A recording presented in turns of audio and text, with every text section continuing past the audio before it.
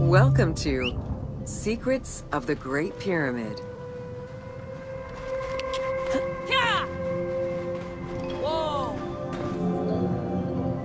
Built around 2550 BCE, the Great Pyramid of Giza is considered one of the most iconic structures of Egypt.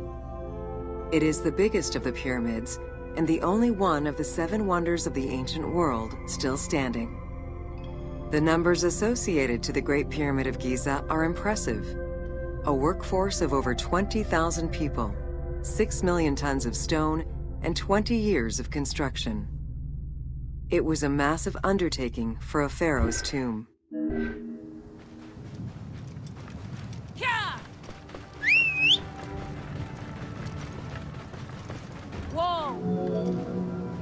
The construction of the Great Pyramid was also a display of power and opulence on the part of Khufu. It is part of the pharaoh's vast funerary complex, which also includes 2 temples, 3 satellite pyramids, a causeway, and a builder's necropolis. We can guess that the intent behind the construction of these monuments was Khufu's way of declaring himself one of the most powerful pharaohs to rule a unified Egypt.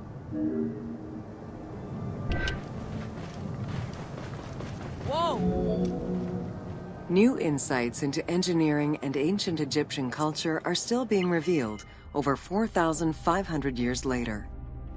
For example, a recently unearthed papyrus offers a glimpse into the life of a tradesman at the time of the pyramid's construction.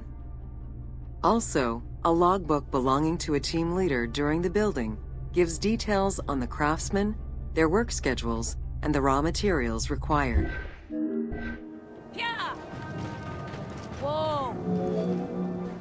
It is interesting to note that by Cleopatra's time, the pyramid's celestial purpose, its construction, and the function of its mysterious inner chambers was already unclear.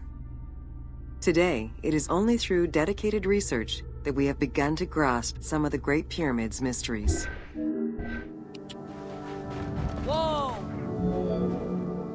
The Egyptians had polished their design for centuries by the time work on the Great Pyramid began.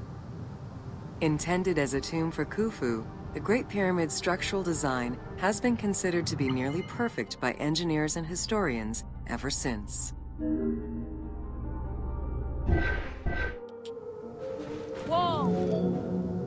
Precisely oriented north-south to the 4 cardinal points of a compass, the length of each side of the Great Pyramid at its base was 230 meters, and its original height was 147 meters.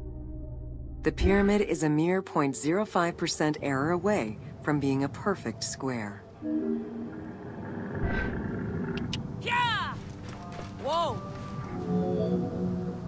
In order to achieve the shape of a true pyramid, the design required many considerations in the planning phases as well as precision during execution. It was especially critical that they control the angle of inclination on all sides at every stage of construction.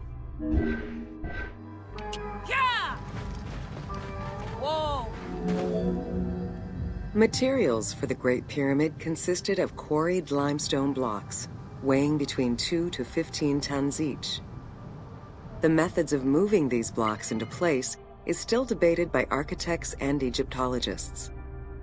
The precision of its design in an age with only soft metal tools, as well as the enormous scale of its construction, make the Great Pyramid one of the most impressive feats of human engineering.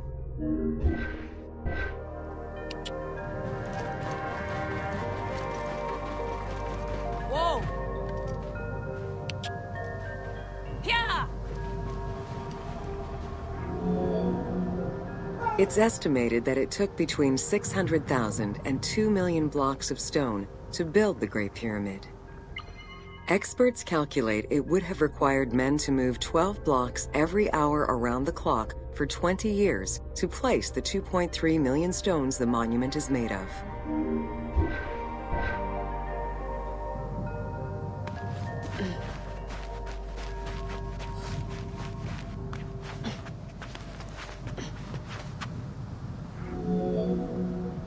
While the interior chambers were built with red granite from Aswan, Most of the pyramid was made from local limestone, weighing between 2 to 15 tons per block. There is debate on how the pyramid stones were moved into place. Recent research is exploring the idea that it was built around a large interior ramp.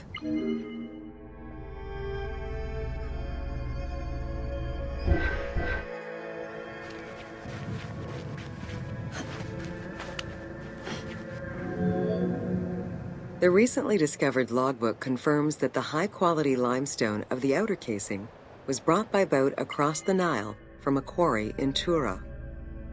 Once complete, the smooth white polished stone of the Great Pyramid would have reflected the sunlight like a beacon, earning it the name the Horizon of Khufu.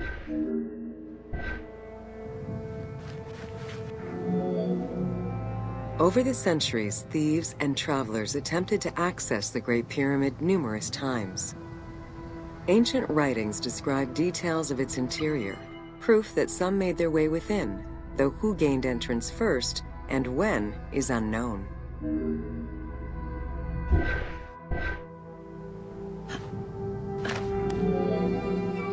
The main entrance of the Great Pyramid is located 17 meters above ground level. It faces north, likely in order to align with the North Star. Though the entrance passageway had been discovered in antiquity, any further access into the Great Pyramid was stopped by massive vertical slabs of rock. As such, present-day visitors to the pyramid must use the robber's entrance.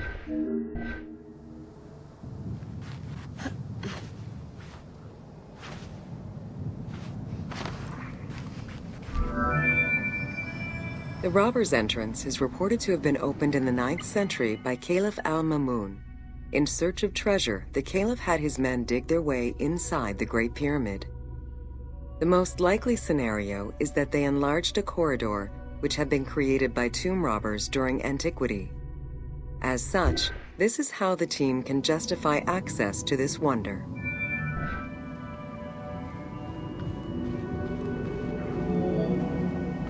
Attempts to gain entry to the Great Pyramid and uncover its potential secrets continued throughout the centuries. In the 19th century, the belief that another entry existed at the south side resulted in a hole being blasted into the pyramid's side, with no results for the damage that was done. While the search is still ongoing today to uncover more hidden rooms and passageways, conservation is the primary concern of all such efforts.